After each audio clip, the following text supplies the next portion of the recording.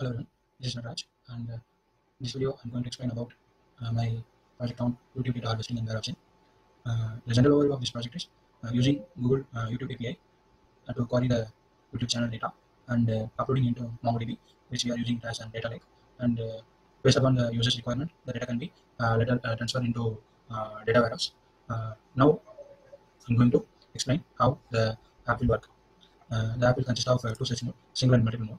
In single mode, you have the option to copy any YouTube channel, and from the channel's link, you can query the channel details.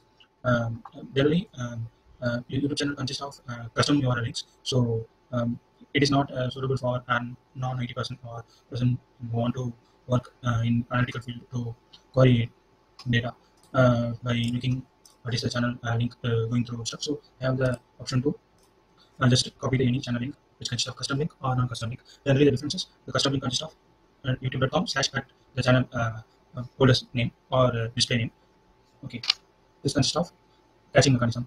Means that once a channel is run through an app, it will take another step to process it up again. So if you want to query a channel in frequent amount of time, like I want to query it in week ways. So today I want to query it, and later after the week I want to query it. The amount of time it take will be very less amount.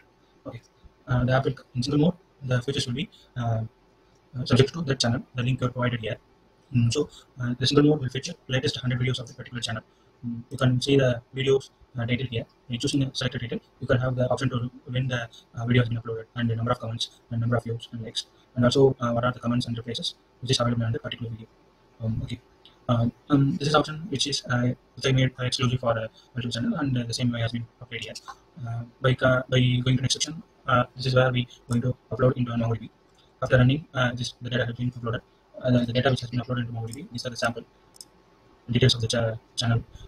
This is thumbnail which is showing here, and the channel link. Initially I have mentioned that every channel consists of a channel ID, and this is a channel ID which is exclusive to this channel. After that, we can also see what are the videos which I have fetched, sample, and for common data, this consists of replies. So per channel, per channel 100 videos, per video 30 comments. So there are n number of comments which can be given into one view. So the API call have to have the limit of 10,000 per API. So I have to make some decision how much comment per video. So 30 is a good number. So what are the top comments in the particular video? That comments will be fetched in comment data. So later, after uploading to MongoDB, you are pressing this button. The data which is present in the MongoDB will be uploaded into Mysql. If you want to query what are the data, please this query Mysql. You have the data. This is a channel which we have inserted into database directly, and this is a video table. And also another features, like if you wanted to give a custom query, like I want to get a certain views or certain likes, those videos details I want to get, you can also go with the custom query. The query tables will be fetched up here. I'm going with a basic SQL query here.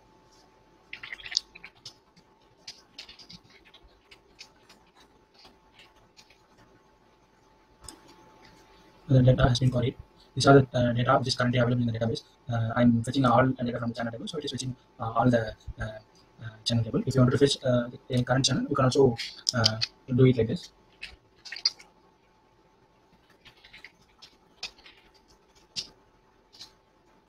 The current channel name which I am using is Scenic Scenes. So I am just copying it and pasting it here. So I copy it here. So you can also type it, but I prefer to not make any mistake. So let's see if that has been queried for that particular channel. Let me proceed with the multiple mode.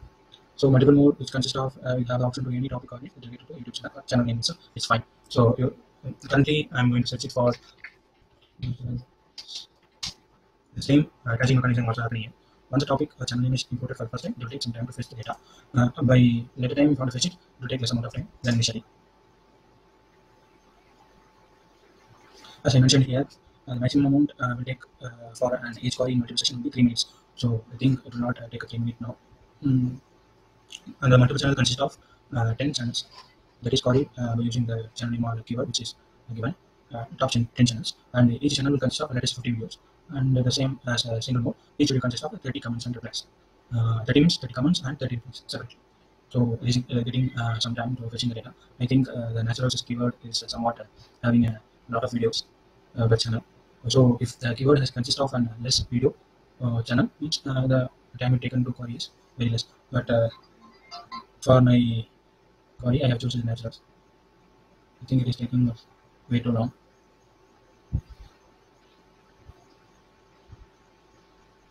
Sorry for the delay. If you wanted to fast forward, you can also fast forward it, and it is what it is. And okay, now it has such some channel links and videos. Natural has a keyword of different optimism or the channel's ideas.